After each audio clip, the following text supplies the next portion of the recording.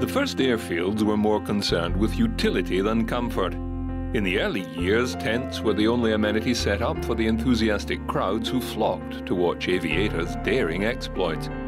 During the war, open fields provided a runway and hangars stored equipment and aeroplanes. The first passengers became used to enduring the elements as they walked out to their aeroplane.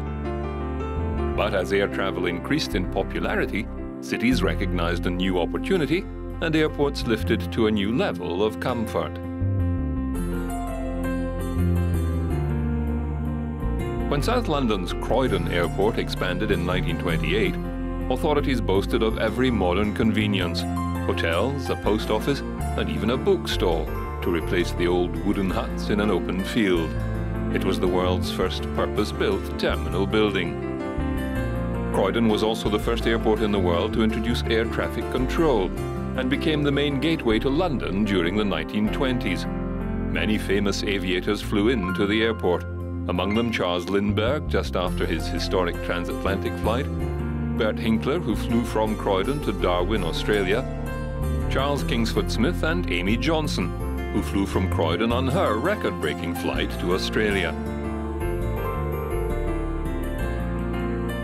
The terminal buildings and Aerodrome Hotel were built in the Art Deco style and featured cutting-edge design, including an eye-catching time zone tower in the booking hall with dials that depicted the time around the world. In the 1950s, Croydon was replaced by London Airport, later known as Heathrow, and Luton Airport in Bedfordshire. Luton was launched in 1938 and served as a base for Royal Air Force fighters during the Second World War. When hostilities ended, it was used for charter operations by airlines such as Autair and Euravia, who were running low-cost holiday packages to Europe. Euravia later changed its name to Britannia Airways, then Thomson Fly, and still operates from Luton under the name Thomson Airways, one of the world's largest charter airlines. The concept of combining airfare and accommodation into one package proved to be very appealing to British holidaymakers, and Luton soon became London's most profitable airport. By 1969, a fifth of all holiday flights departing the United Kingdom left from Luton. In the 1940s, Stansted Mount Fitchett Airfield was used by the Royal Air Force and the United States Army Air Force for bombers and maintenance operations. After the war, the airfield temporarily housed German prisoners of war before being taken over by the Ministry of Civil Aviation in 1949. However, it was then transferred back to the military for a few years, as there were plans to extend the runway and use it for NATO operations. When this failed to eventuate, the airport went back to civilian use in 1957 and, like Luton, became a hub for holiday charter airlines looking to avoid the high charges of the bigger terminals at Heathrow and Gatwick.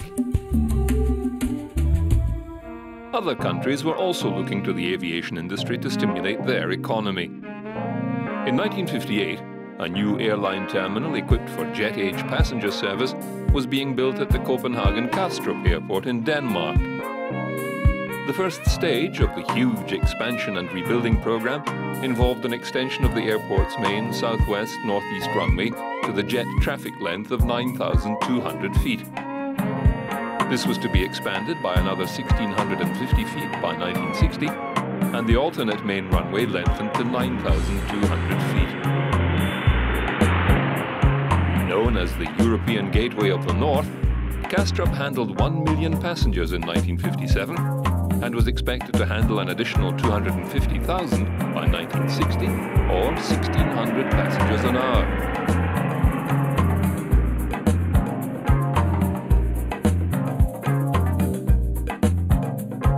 The airport's arrival hall was doubled and customs and baggage clearance streamlined. The departure and transit halls were also earmarked for expansion. The new House of Glass passenger terminal had dimensions of 525 feet long and 220 feet wide, twice the floor space of the original building.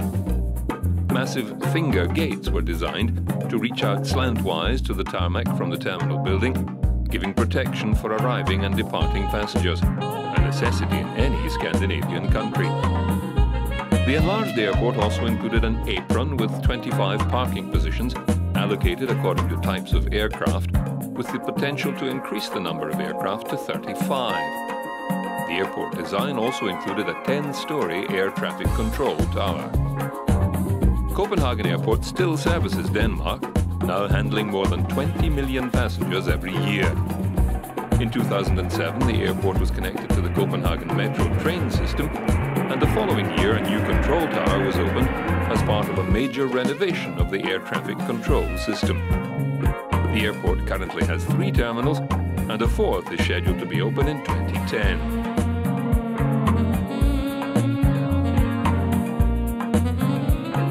Across the Atlantic, airports had become a vital component in the United States transportation system. The country's vast distances made flying an attractive proposition for businessmen, and towns and cities across America rushed to build airports and aerodromes to encourage industry. American industry and business in the West, in the South, in the East, is the #1 user of airplanes and airports. Most municipal airports of the manufacturing centers of New England, the Great Lakes region, and the South are constructed to handle a constant flow of air traffic. Runways are paved. They are long, and there are several of them. They are built for heavy multi-engine aircraft. They are built to handle the executive aircraft of American industry. As industry builds branch factories, as it follows the pattern of decentralization, the smaller cities face an airport problem. There are few large industries today that are not airplane users. Many use both large and small aircraft. The smaller business planes are used by the engineering division, by production, and by the spearheading sales division. As one sales manager said, "We use our airplane because it makes us independent. We make our own schedules. We don't have delays en route. We gain from 2 to 3 days a week. We figure the cost of a trip by regular public transportation and apply it to our airplane fund." The salesmen with big territories to cover are turning to the airplane. They visit the town with an airport like they used to visit the town on the railroad and then the town on the highway. More and more, they will come to the town with an airport. They may land at Winnipeg, Atlanta, Mexico City. They may land at Oak Ridge, Fairbanks, Flagstaff, or Anaconda. They may land at your town or mine. For the air is the greatest freeway man will ever know. It doesn't have to be built or maintained. It touches every city and town. So little is needed to use it. An airplane, a smooth strip of ground.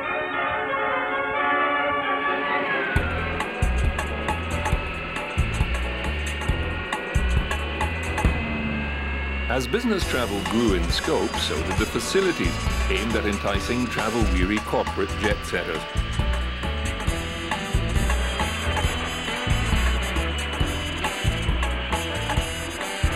Every second of every day, an average of 5 airplanes are taking off or landing somewhere in these United States.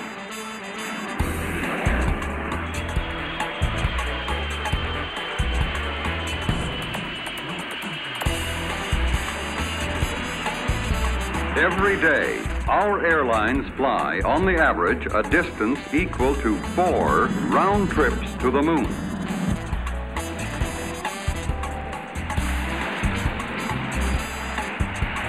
Airport terminals offer the latest in telecommunications, comfortable lounges, and cocktail bars.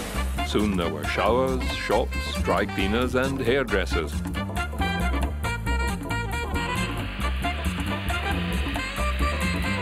With more and more airlines flying across the USA and the world, landing slots quickly filled, and the average city airport became a big source of employment.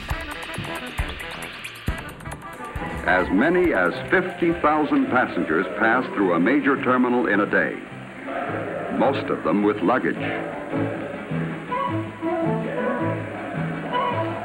There are going to be continually more passengers.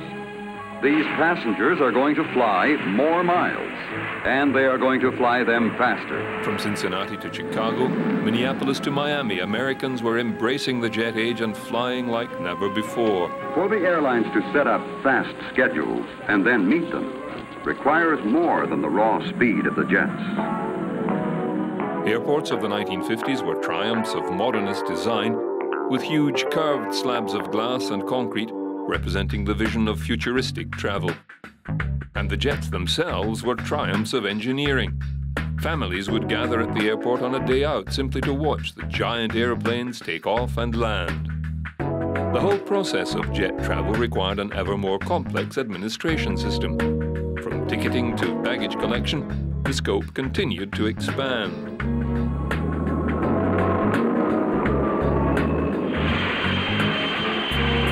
Fortunately, new technology was also expanding. Automation of ticketing and baggage collection helped airlines keep pace with the rise in passenger numbers. How is it possible to coordinate all that is required for a flight?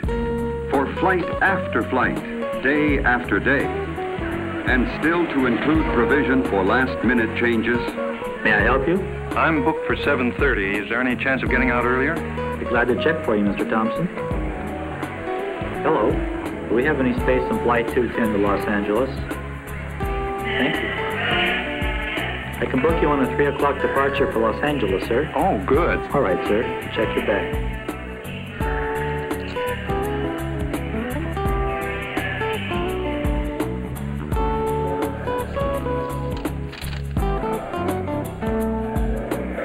The modern air terminal is designed for passenger convenience, with services available that help make air travel an integral part of the life of a nation on the go.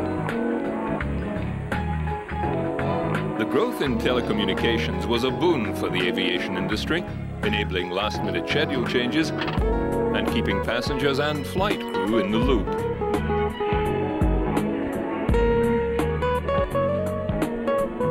Many industries benefited from the growth in airline travel, among them taxis,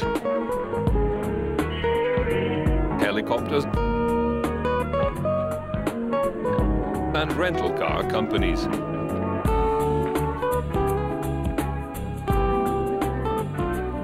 In this fast-moving world we're living in, the telephone is a part of the immediate, direct, and personal communications required in the jet age.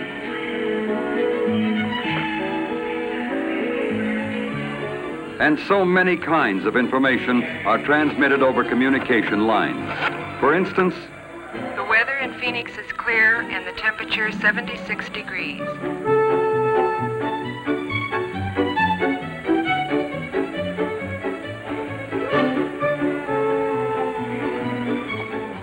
most of the communications at an airport are not by passengers, but for passengers by airline personnel.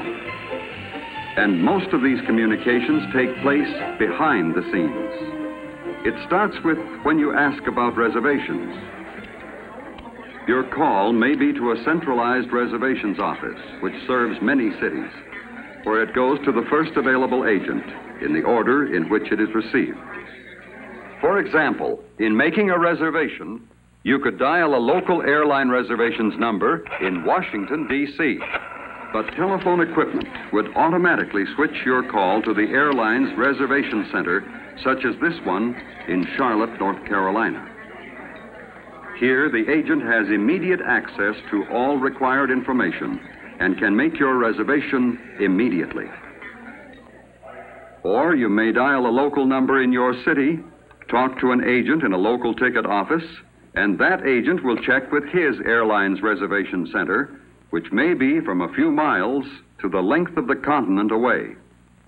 Telephones and telephone lines play an important part in making airline reservations.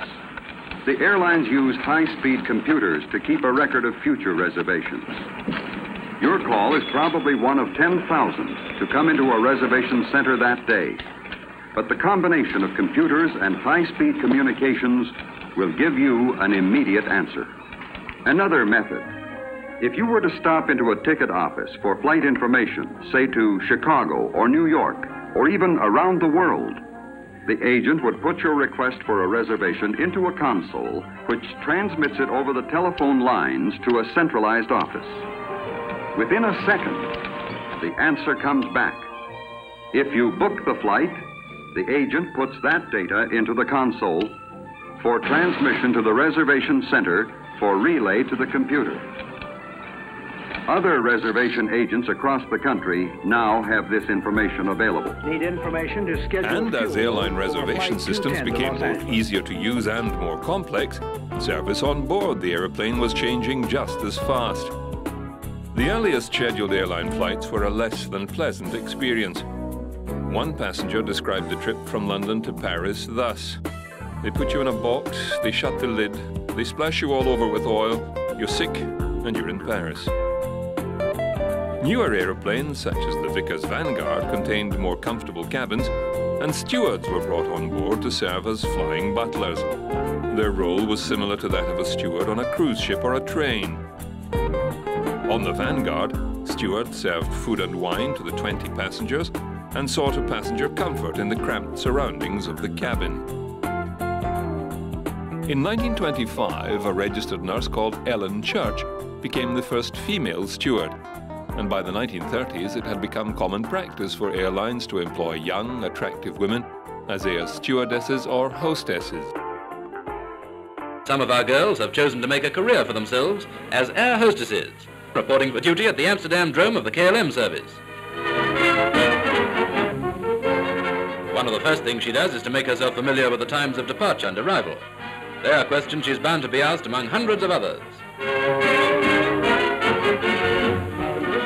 Then there's the matter of the fluctuating exchange. Money talks, but sometimes only in a whisper. In their trim uniforms and hat brims at just the right angle, the girls look as if they really enjoyed their job. Though there's plenty of variety, they have many responsibilities. Final check of the stores and she's all set. So with a smile and a handshake, it's all aboard. But it's in the air that her work really begins. Maybe one of her charges was thinking of a rug and, well, here it is. Between bouts of sightseeing, there might be an urge for coffee. And as if by magic, the coffee appears. It's all done by kindness and a percolator. A quietly efficient air hostess knows how to entertain children of all ages. And if they're very young, she'll even play roly-poly. And as if all her other duties weren't enough, she's kept busy pointing out the places of interest on the route. The bright personality and self-assurance of the air hostess is reflected in her guests. And her secret, well, it's in the air.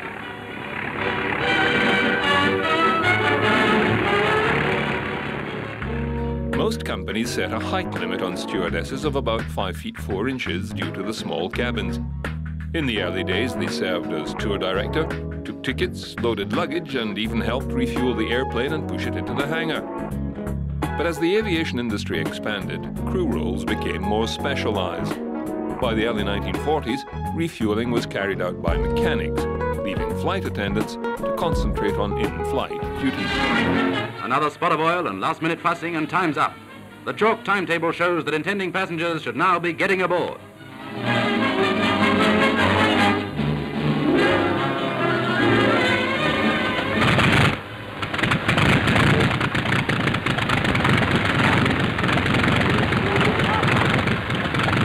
And we're all set for the first stage of our 3-mile-a-minute thrust through the clouds. And the plane makes a perfect takeoff.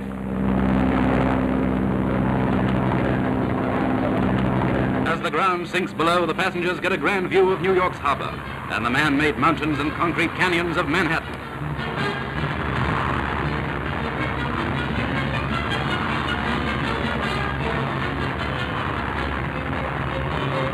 if window peeping doesn't claim your attention, there are cars. But the stakes needn't be as high as the plane. As the giant ship breasts the clouds of spun silver over the farmlands of Ohio, the clock moves round to lunchtime, and there's more on the menu than air pie. Another long hop and evening falls as the plane approaches Chicago, the metropolis of mid-America. Revolving beacons sprinkle the darkness with pinpoints of light to guide the machine to a perfect landing. Flying by night has become a habit in these transcontinental tours, and it's safe too, because of the reliability of modern scientific instruments and two-way radio communication. For the traveler on his or her first flight, an experience worth writing home about is going to bed in a plane. A feather bed may be a luxury, but a kip in the clouds is a positive joy. Not even the gentle scraping of a skyscraper can disturb the soothing lullaby of the plane's engines. Nighty-night. Comes our old friend the dawn, with the plane flying 3 miles up to conform with safety regulations. And now come the spidery cables and tall pylons of the Golden Gate Bridge, the largest suspension bridge in the world. All sense of speed is lost. We seem to be floating lazily above the placid bay. We have spanned America, thanks to the wings of the West. Military aviation overshadowed civil flying during the Second World War, but when the war ended, passenger airlines went full throttle. Pan American World Airways restarted their transatlantic service in November 1945, flying a 4-engined Douglas aircraft. Before the war, flying boats were used. This trip is the first American transatlantic passenger flight in a land plane.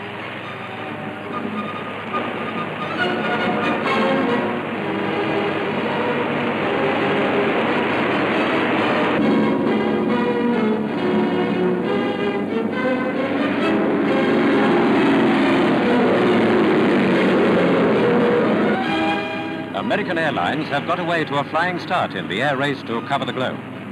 15 hours after leaving New York's LaGuardia Field, the Clipper touches down at Herne Airport, London. At the end of November, fares will be cut from £143 to 68 for a one-way crossing. Sign that US Airways mean business. Captain and stewardess take a look at England. Now one of the government's many pigeons, British Airlines face keen competition. Long-haul airlines were able to reduce ticket prices considerably by eliminating the individual sleeping compartments favored by the flying boats and installing reclining seats, which boosted passenger numbers per flight. A glut of military air bases and flying fields made land-based aeroplanes a more financially viable proposition than flying boats. Air France also resumed flights to England after the war, flying the 33-seater Languedoc 161 airliner to Northolt Airfield in 1946. The 4-engined airliner was another replacement for the flying boats that had dominated before the war. Manufactured by Sud-Est, the Languedoc carried a crew of 5, including 2 cabin crew.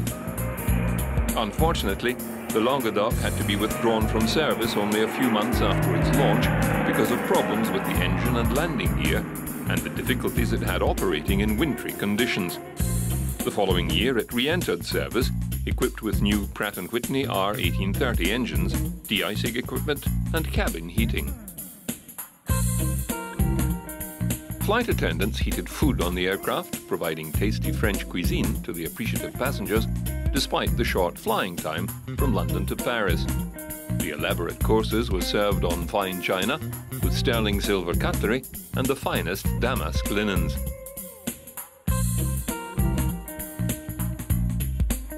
The early days of flying saw flight attendants subjected to some strange rules. With pilots seen as heroic figures for their role in the war and their involvement in a risky industry, one airline gave the following instructions to its stewardesses. A rigid military salute will be rendered the captain and co-pilot as they go aboard and deplane before the passengers. Check with the pilots regarding their personal luggage and place it on board promptly. Aeroplanes were still seen as a novelty before World War II, and stewardess Inez Keller recalled a time when her plane ran out of gas and landed in a wheat field near Cherokee, Wyoming. People came in wagons and on horseback to see the plane, she said. They'd never seen an aircraft before, and they wanted to touch it and to touch me. One of them called me the angel from the sky.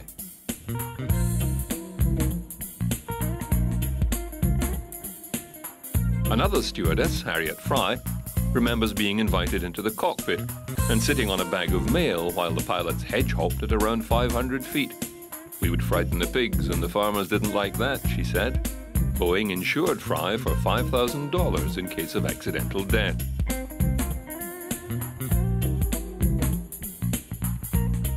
On mail planes, cabin crew had the responsibility of checking the cargo manifest as well as maintaining crew comfort on board. Most airlines refused to hire women as pilots, so girls with their sights set on aviation as a career had to settle for stewardess duties. War is over, but the battle of the great airlines is only just beginning. While boys of Great Britain may still long for the romance of the sea, the modern British girl lets her imagination and ambition soar into the skies. The silver wings of the planes draw her like a magnet, and when a girl like Elizabeth sets her heart on something, all the notices and fences in the world won't keep her out.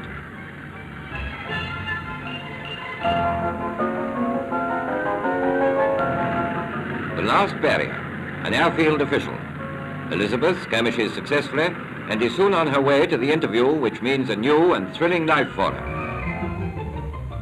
Other girls are waiting, but Elizabeth is not afraid of competition. Her mind is made up. She's going to get the job.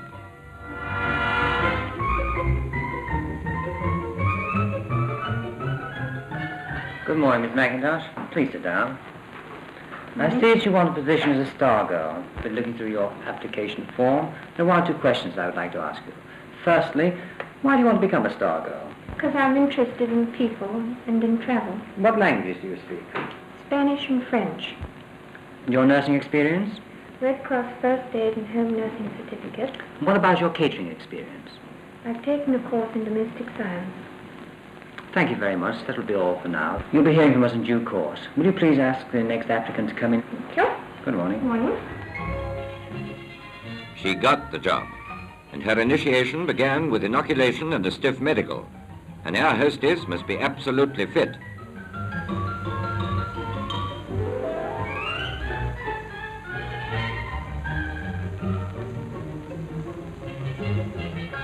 Then came the day of days, the very first flight. Was she going to be scared? Were the others scared? If any of them were, there was no trace of it. Hello, Mike, you lucky devil.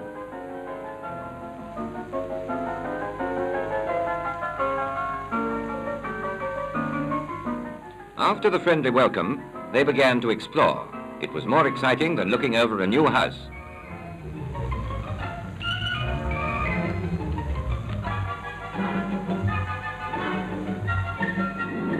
Soon the plane was airborne, and Elizabeth knew finally that this was where she belonged. 6 years ago, down there near St. Paul's, she'd watched the dogfights over London. Today, her 6-year-old ambition to fly is fulfilled.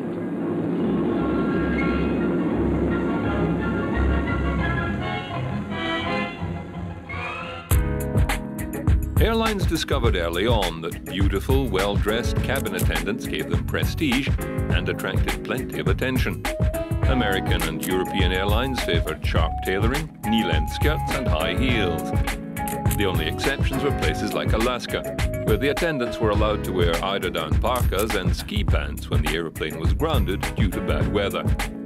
The stewards resembled ocean liner stewards of old in white tuxedo jackets, black bow ties and cummerbunds, and a peaked cap. But there was more to many flight attendants than just sharp tailoring, as one BOAC employee showed.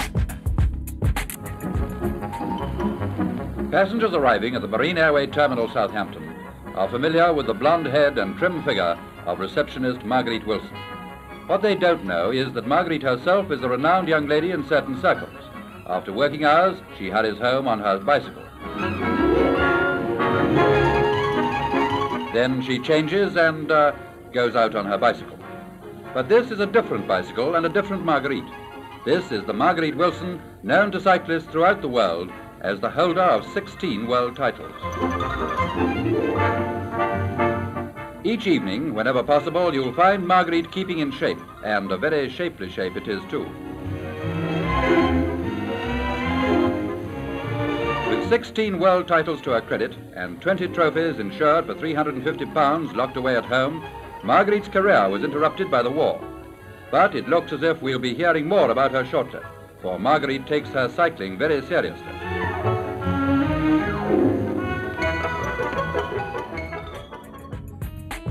And one flight attendant took up a very appropriate extreme sport in her spare time.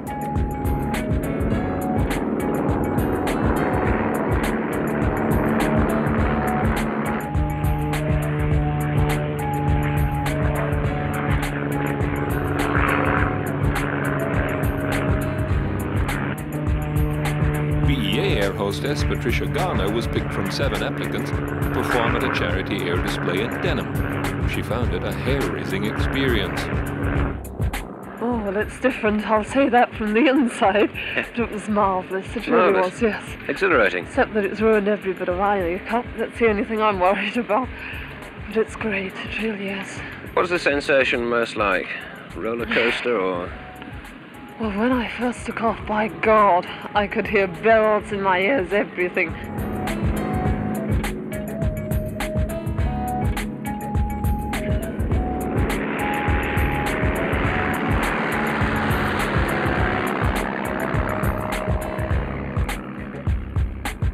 But generally, flight attendants carried out their duties inside the cabin. Women were specifically chosen for hostessing duties because they imparted reassurance. As one writer noted during a particularly rough flight, when he saw the stewardess reassuring a fellow passenger, the passengers relax. If a mere girl isn't worried, why should they be? And then there was the glamour factor. It's good to hear that British girls, so often compared unfavorably with their American sisters, are the tops with Pan American Airways. These are the first of 50 chosen as stewardesses for the American airline. Picked for their personality and charm, their reward will be world travel and £1,000 a year salary. Royal duty was particularly sought after. Introducing the crew of the BOAC Strutter cruiser that is carrying the Queen and the Duke of Edinburgh to the West Indies at the start of their Commonwealth tour. And looking after the comfort of the royal party is Miss Juanita Alice Polandi, the flight stewardess. In command is Captain A.C. Lorraine, a senior pilot with over 14,000 flying hours to his credit. We are greatly honored to be so selected. We have considerable experience of the aircraft and of the route in question. In the years following the war, the Boeing 377 Stratocruiser provided high-flying luxury to its passengers. The convivial cocktail lounge served in-flight drinks and employed a dedicated bartender. It was a very pleasant way to while away the hours. The introduction of jet airliners and larger volumes of passengers saw seat-based service become the focus for cabin crew. Airlines competed to provide the best food and most attentive staff. But service with a smile wasn't the flight attendant's only job.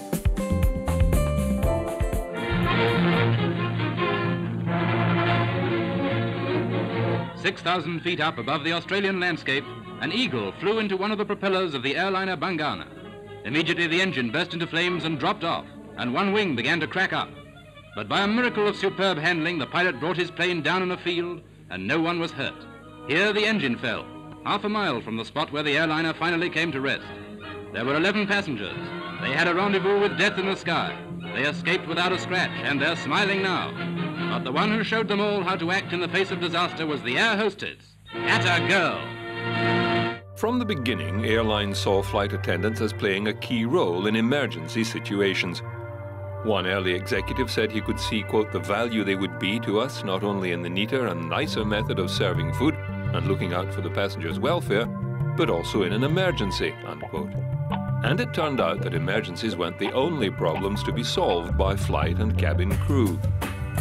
In 1954, a BOAC flight was leaving Australia with the wife of a Soviet defector on board.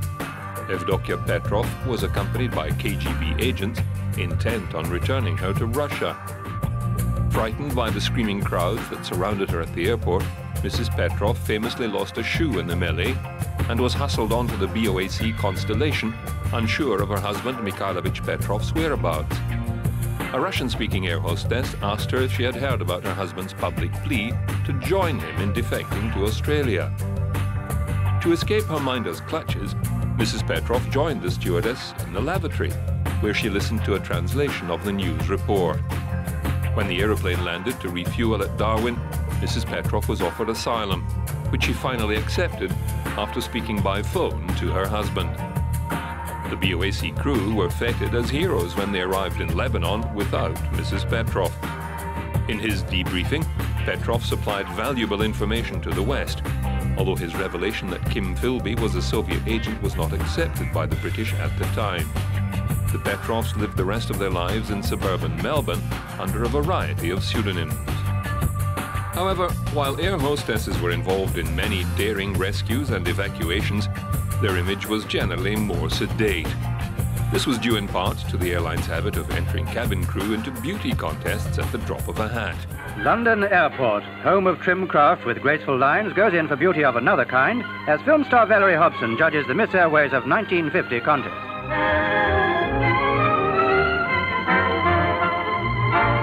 Among the 15 air hostesses taking part, Australian Miss Margaret Lamb of Qantas Airways, and from Air France, a continental beauty in Miss E. Oudinot wins 4th place. But Icelandic Airlines supplies the winner in 21-year-old hostess who receives the blue ribbon of the air. Throughout the 1950s, flight attendants competed for the title of Miss Air Hostess or Miss Aviation. The winner brought glory to her airline and her country. In 1959, cabin crew from around the world gathered in Beirut to compete for the honor of being named Miss Aviation. The diversity of the contestants showed how quickly aviation was spreading around the world.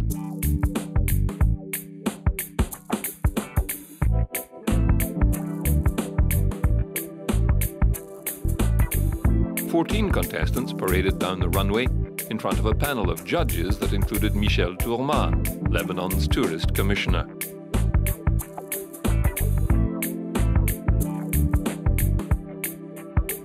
The winner was 19-year-old Aida Kadi, a Middle East airline hostess in an attractive, short pink dress. Second was Jenny Wu from Singapore, employed by BOAC. Christa Heinzmann from Frankfurt, West Germany, came third. Kadi received £600 and other gifts as her prize.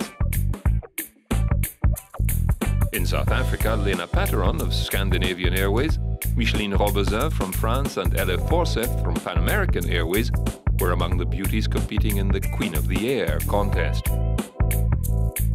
The winner was Anne Price of Uxbridge, England, who won a £2,000 ring and was crowned by the Mayor of Johannesburg. And the British were again victorious in the Miss London Airport competition, which was held in the roof garden of the Queen's Building at London Airport. Competition was fierce, with Miss Lufthansa, Gisela Wheeler of Bromley, Kent, a strong contender. But there could only be one winner, and it was declared to be BOAC stewardess Maureen Dale of Heston. Miss Alitalia came third, and Miss Pan America second. Who would be Miss London Airport? 22 of the charming girls who make our air trips worthwhile were in the final on the roof garden there. All work for the various airlines using London and Gatwick. They don't get their jobs entirely by looks, but appearance has a lot to do with it, hence the high standard the competitors set.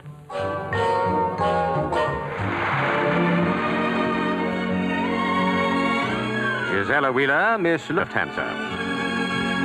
BOAC's choice, Maureen Dale of Heston. In the first stage of judging, 6 girls were selected. There's no big prize, just the honour of the thing, plus a night out, being wined and dined in the West End. Maureen Dale won the title. Flanked by the 2nd and 3rd places, Miss London Airport 1961. Beauty, amiability and conformity were desirable traits in any 1950s woman, but particularly those who worked in the skies. When women got a job as a flight attendant, they were required to get a company-approved haircut and tutored in achieving the company-approved makeup look. The hostesses often have many duties on the tarmac, so a hood has been designed, which, worn with their blue raincoats and boots, will protect them from bad weather.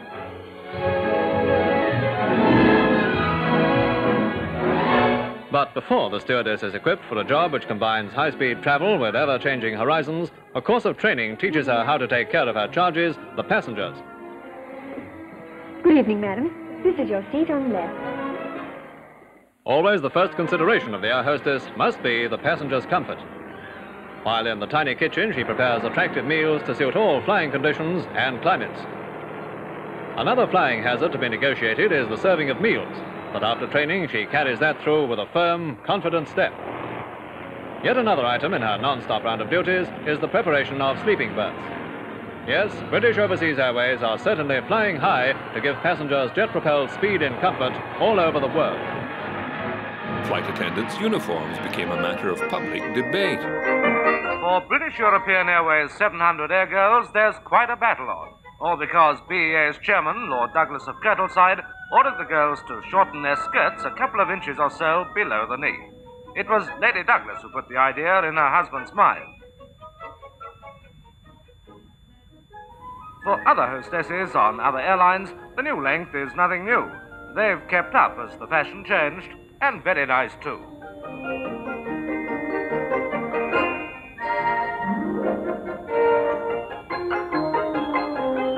If the hostesses don't all like short skirts, what about other girls? Well, these usherettes are with them. They prefer the old length. Perhaps the nurses might like a change, even if it did send temperatures soaring. One thing's certain, though, bus conductresses don't want skirts at all in the winter, long or short.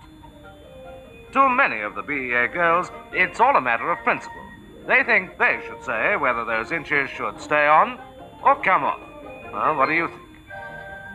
This pretty French hostess has a uniform designed in Paris, and she thinks it's the world's smartest.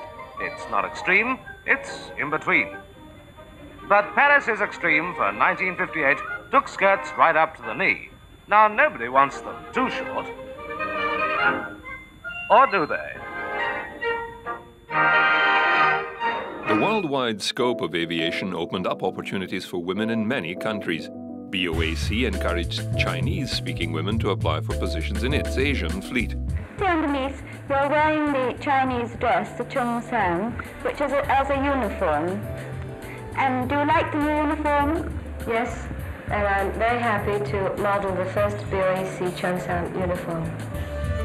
But again, clothes were the issue of the day for reporters, with this interviewer fascinated by the exotic silk Cheongsam worn by the women.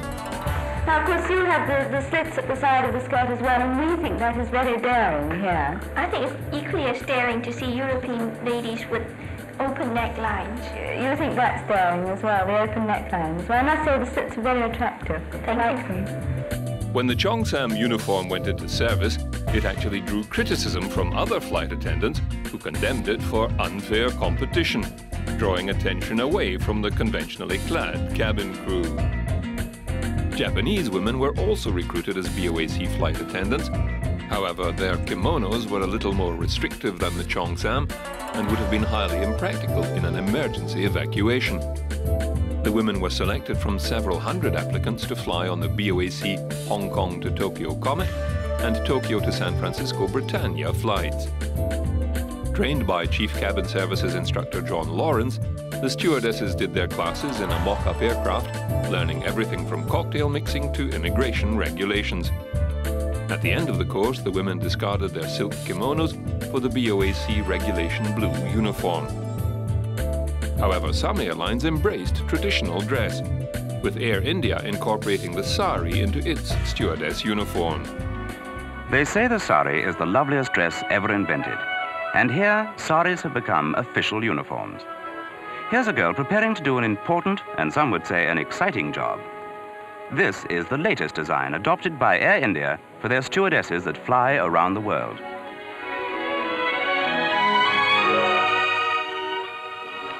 Jet travel has brought East and West close together, and now the harassed passenger crossing the Atlantic has the beauty of the Orient at his elbow, giving him the comforts the air travelers expect.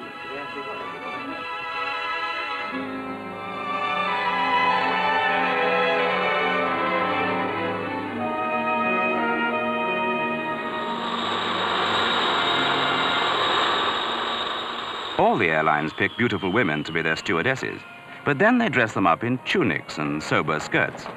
Now feminine frills and gossamer glamour have taken to the air, bringing a touch of colour to the tarmac at London Airport when these shimmering shepherdesses bring their charges to the airport bus.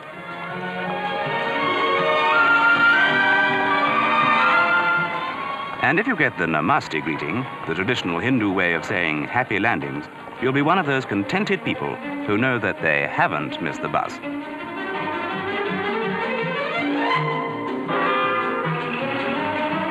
Our girls in their fetching Oriental uniforms drive off with a coachload of passengers.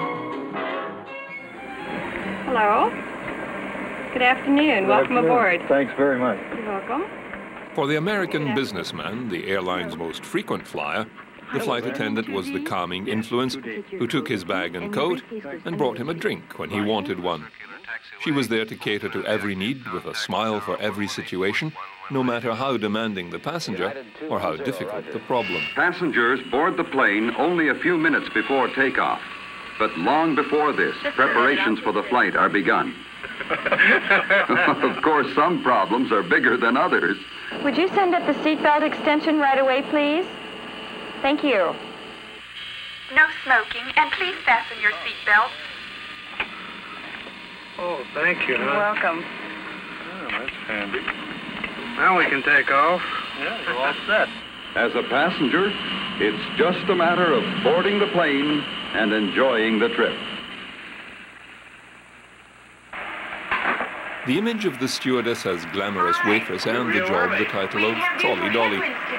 Despite the air hostess's important safety role, it was an image the airlines did little to dispel, and several played up to it, outfitting stewardesses in fashionable but impractical clothing. Wouldn't be the first time.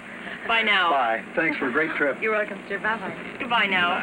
The life of an air hostess was seen as exciting, adventurous, and hectic. So the Coca-Cola Company decided to enlist an air hostess to spruik its product, associating it with high-flying travel and boundless energy. Mary Ann Lynch took off at 7:45 a.m., flew 2,949 miles, made 3 stops. And most of the trip still lies ahead. Now there are schedules to check, flight reports to make, a quick supper with friends before turning in. Next morning, on the go again at 6:15. Then St. Louis, Cincinnati, finally New York. Glamour job, Mary Ann has made dozens of runs like this, served hundreds of hot meals, greeted thousands of new people. It all demands a lot of charm and works out to a lot of Coke. Does Coca-Cola have the taste you never get tired of? Do we mean it when we say Coke is always refreshing? Is things go better with Coke after Coke after Coke just a slogan? Write Miss Mary Ann Lynch, Trans World Airlines, Box 7144, St. Louis, Missouri. She'll tell you. Not surprisingly, there was great competition for stewardess jobs. She wants to be an air hostess, and Ansett ANA is looking for 80 more girls just like her. It's a major recruiting campaign, and all the girls are needed by Christmas because of an unprecedented increase in passenger traffic. Training is thorough, everything from geography, so they know where they're flying, to first aid and meal service. The airline has 240 hostesses, but their average stay with the company is only about 2 years. By then, most of them are married or are traveling overseas. The girls must be proficient in first aid before they're accepted. And during training, they learn all aircraft procedures, including emergency drills, just in case. The new recruiting campaign includes girls needed for the airline's new Boeing 727 Pure jets, so these prospective hostesses get an introduction in a dummy cockpit. With more passengers, more planes, and more marriages, 80 girls must complete their training by Christmas. Air hostesses of the near future, girls who really aim high when it comes to choosing a career.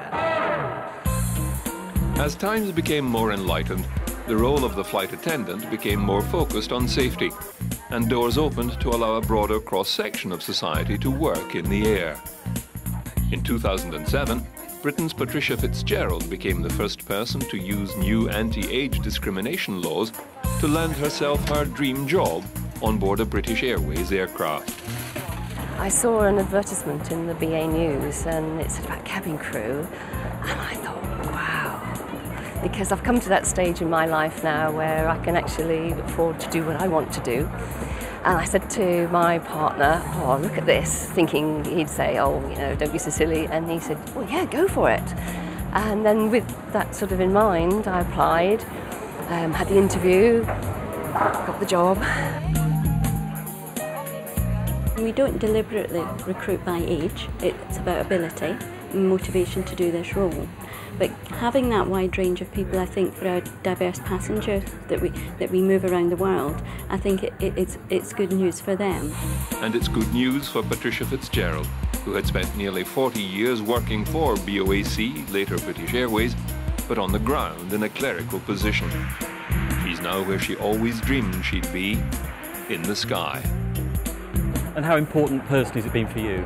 Hugely. It's been so empowering because it's so easy to get into a rut, you know, and to go and do something, to challenge yourself. It's just, I would recommend it to anybody. As 58-year-old Patricia Fitzgerald breaks new ground for cabin crew and aviation approaches the second decade of the 21st century, it's anyone's guess where aviation will be at the end of the next decade. Will flight attendants be working in zero gravity, ministering to space tourists? Well, there will be at least one flight attendant in space soon, with the news that French air hostess Mathilde Pron has won a flight on the rocket plane XL through a competition on a chocolate bar. The 32-year-old is due to blast off for her 60-mile-high journey to the edge of space within 2 years.